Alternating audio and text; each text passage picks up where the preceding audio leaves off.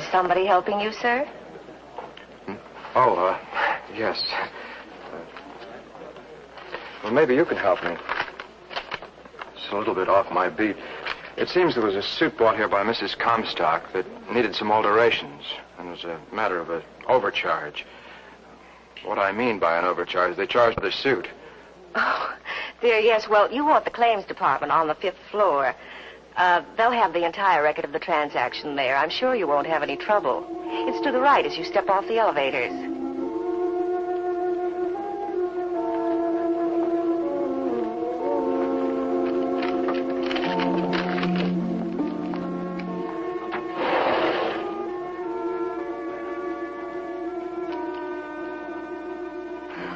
Oh, I'm sorry. May I help you? Is someone helping you, sir? I'm Richard Comstock. Yes. I was here making an inquiry about a mistake in Mrs. Comstock's account. The young lady over there said that I might have it taken care of on the 5th floor. Oh, that's right. The elevators are over there. What department was the purchase made in? Suits. Women's suits. Well, in that case, you'd ask for Mrs. Curtis in claims. Just say Miss Martin sent you. Miss Curtis, thank you. Look, I suppose it is odd my getting this thing adjusted myself, but you see, Connecticut is quite a ways away, and I'm in town so often. You're new here, aren't you? Yes, I was transferred from our out-of-town store. Well, thank you. Thank you very much.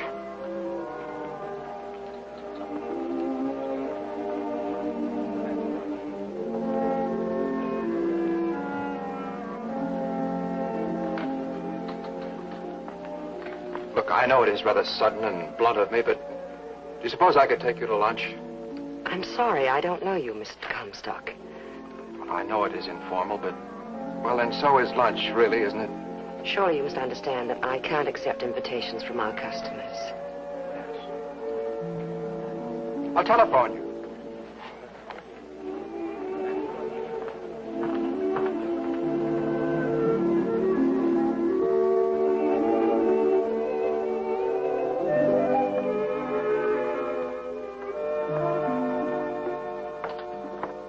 Have a good day? Not bad. Miss Downs, you've been here quite a while. You ever waited on Mrs. Comstock? Well, mostly by telephone. We have her sizes, and she just orders by phone. A lot of it comes back, the color not right and all that. A lot of it stays sold, too. What sort of a person is she? Well, I hardly know, except that she's terribly rich, and she seems very nice. No doubt about Dick Comstock, though. Everybody likes him, and they should. He never lets you know how rich he and his mother are. And that's what I like about him. Mrs. Comstock is his mother, then? Mm-hmm. Oh, would you get that? I've got to run.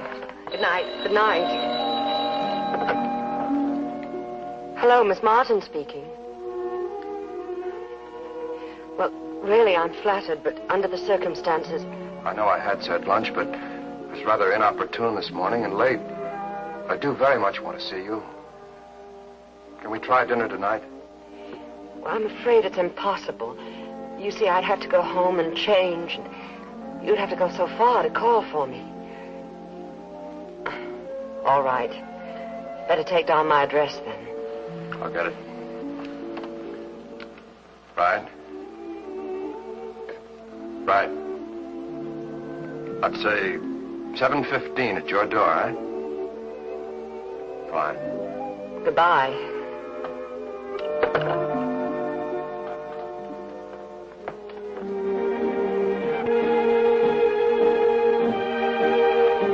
What is it, Richard? Nothing. Just glad I found you, that's all.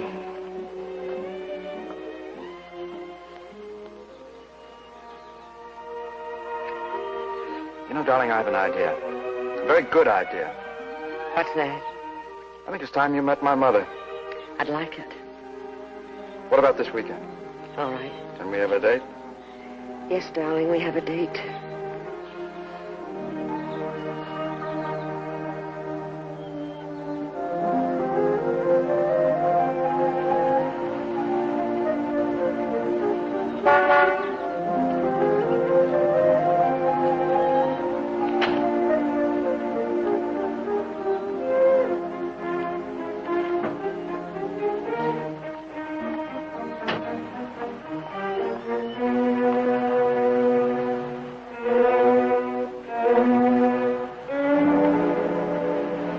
Mother, here she is at last. Yes, I see. I've been looking forward to this for such a long time. Thank you, Mrs. Comstock. So have I. Well, that's a fair enough start. You keep on that track. Oh, I'll help John with the luggage. Won't you come in, dear?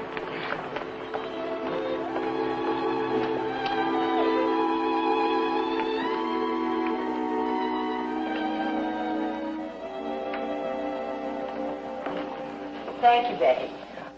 It's so nice to have you here at last. Thank you. I've heard nothing for months but Anne. Ever since Richard first met you in that store. We hope you like the store, Mrs. Comstock. You know you're one of our best customers there. Certainly specializes in attractive personnel. What an interesting staircase. Yes, isn't it? Let's get you settled, huh? All right.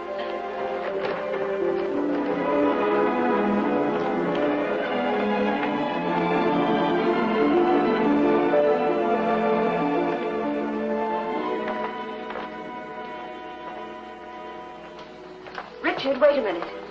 This is to be Anne's room. No, Mother. It's not at all in her taste, and I know. But I understood, and I thought you did, too. That was to be Anne's room. The other room's been closed up. It needs airing. Nonsense, Mother. She stays in here.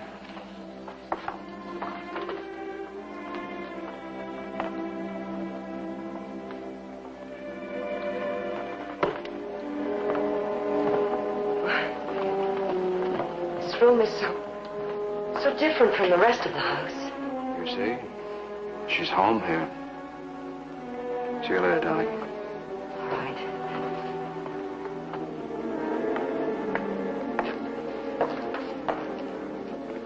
Anne. Yes?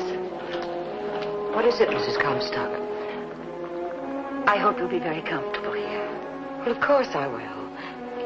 Rest, freshen up, and come down when you like. All right.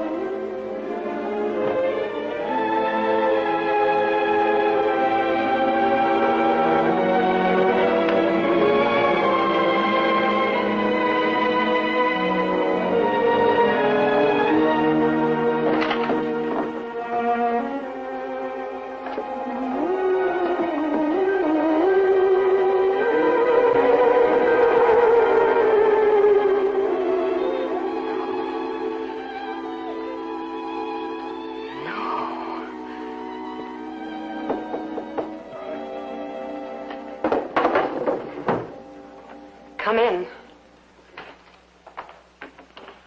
Mother says if any of your things need ironing, her maid will be right up. But you haven't even unpacked. Well, I brought things that travel easily. Dinner's at 7. Richard, wait. Hmm?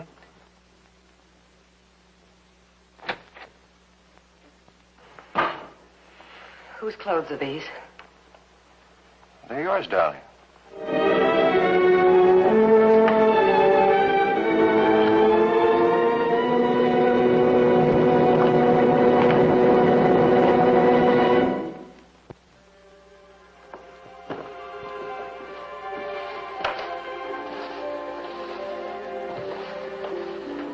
you're lovely. I've never seen you more beautiful. Thank you.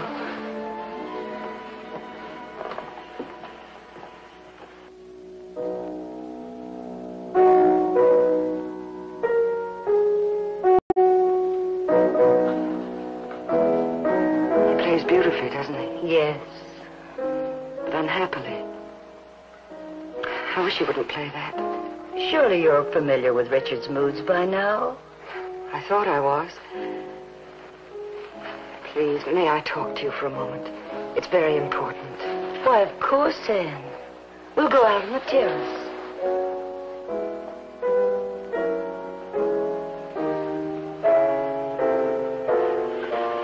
Sit down, my dear. Thank you. Mrs. Comstock, please tell me, whose photograph did I find in one of the drawers? Whose room am I in? Your room belonged to Lydia. She was Richard's wife. His wife? He was desperately in love with her, but she didn't return that love. I was so worried about Richard. He had so much to give. But she was cold, had no affection for him. Never had. What happened was 2 years ago. 2 years ago tomorrow night. Richard told me they'd had a bitter quarrel. What happened? It was to have been their wedding anniversary party. I shall never forget.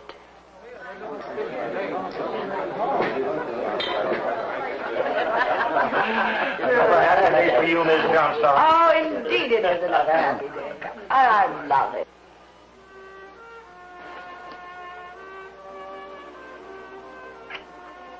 For a lifetime. I hope you're packed, darling. So we can leave right after the party. It's beautiful, Richard, thank you. But I'm not going. I'm calling off our trip. But you can't. You can't just call it off like that. No, but I can and I have. Now, don't get sentimental, Richard. I want to go to the embassy dinner tomorrow night with the Wells, so I'm changing our plans. People do postpone things. I'm surprised you didn't postpone our wedding anniversary tonight. Oh, well, hardly. I have too much regard for appearances for that. It's about all you have any regard for. You're hurting my arm, Richard. I'm sorry. Listen to me. Now Please, you're listen. ruining my dress. Do you have any idea how much I love you? Doesn't it mean anything to you anymore? Oh, dear. Surely you must know it's been over, as far as I'm concerned, for some time. Now, why do you try to hang on? I hang on because I still love you. Thought that you loved me. Yes, well, I thought I did, too. But again, people do change their minds. Oh, now, don't look so stricken, Richard. After all, you're a very sensible man, and surely you can see there's no use our going on like this. So, tomorrow, I'm going to do the only sensible thing and file for divorce. But I must say, you've been most generous. I love diamonds. I wish you were dead.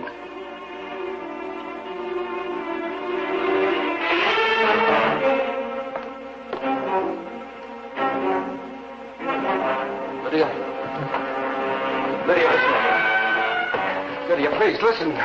Let go of me, Richard. Let go.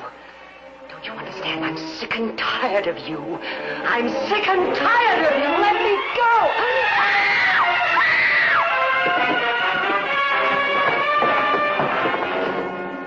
What is it? Oh!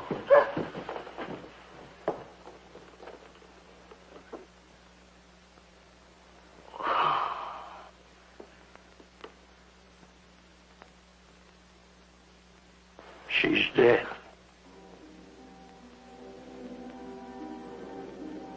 Richard, my poor Richard. Bad fall. She shouldn't try to come into dinner. You'll have to excuse her. She needs rest. Richard, you didn't hear. A little rest. That's all she needs. She told me just now she was tired. Tired. Tired.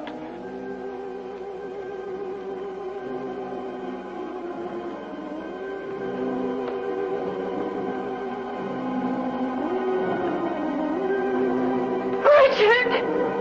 Richard, no! Richard, oh, no!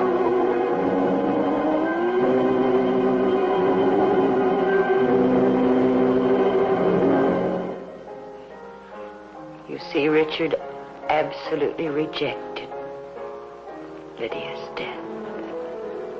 You mean he has no memory of it? He remembers nothing after the quarrel at night.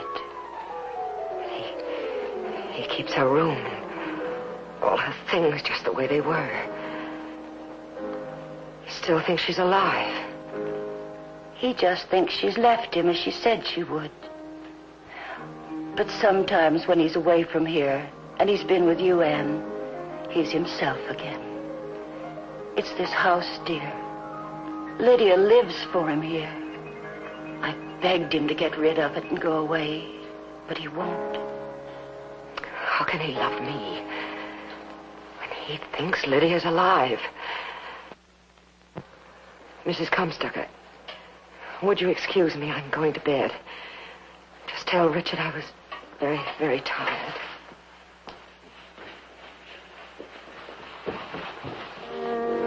Richard, I'm going to bed. I'll see you in the morning. I'm awfully tired. Of course, darling, you're tired. You need your rest. Tired. You're tired. Tired. You're tired.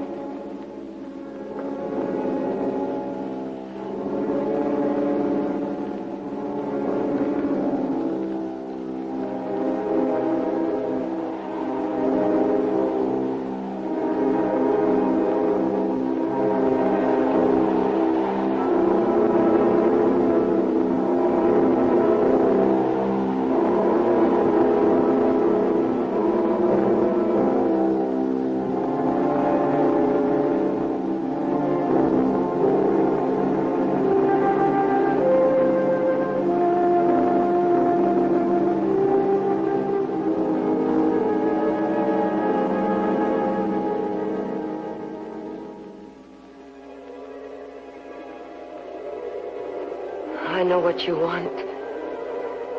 I know you. You're Lydia. Lydia? Why don't you leave us alone? Why are you haunting Richard? Richard. He's mine. Mine. I love him and I want him to love me. Me. You're dead. Get out of his life. Go away. Leave us alone. I want him to love me. Me. Me. Me. Me. Me. No.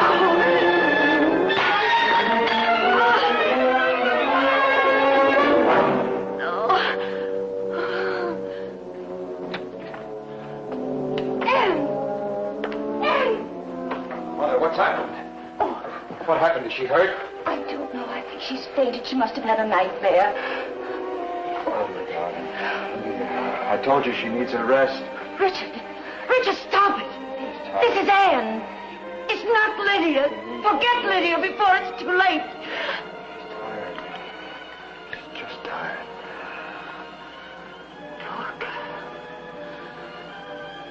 Poor Richard.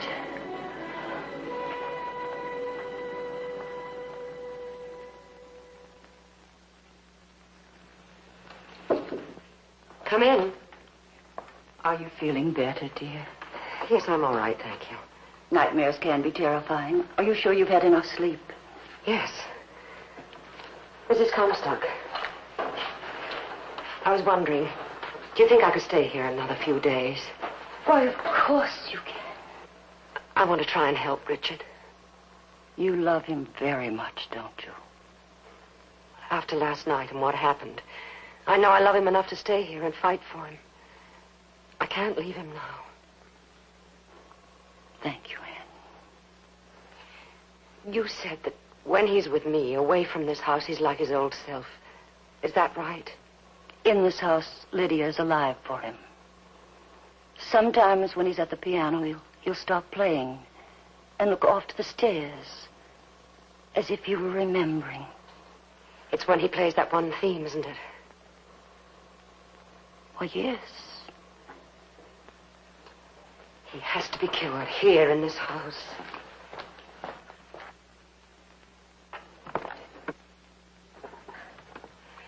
Did Lydia wear any one of these dresses that night? Well, yes, the plain black satin one.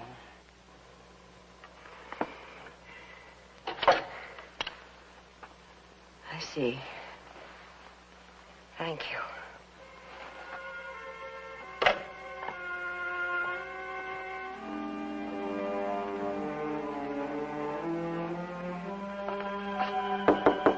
Ready, darling? I won't be a minute. I'm just finishing dressing. Don't be long. Richard. Hmm? While I'm finishing, play something for me, will you? All right, darling.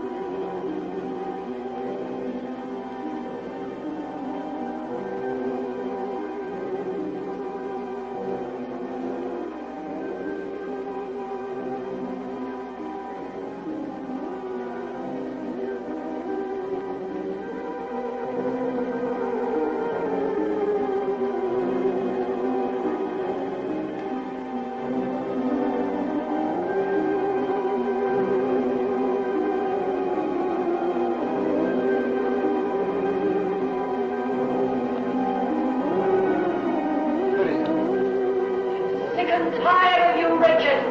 Tired, do you hear? Tired. Stop, Lydia! Keep away from me, Richard. Keep away. Stop, Lydia! Stop! Stop, Lydia! You'll fall! Keep away, Richard.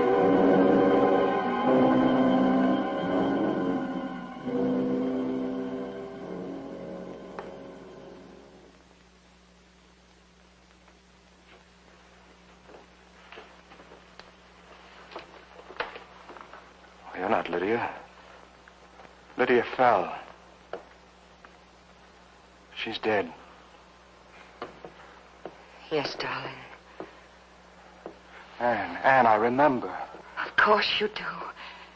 And it was an accident. You must believe that. Help me. Help me. You'll stay with me, won't you? Always.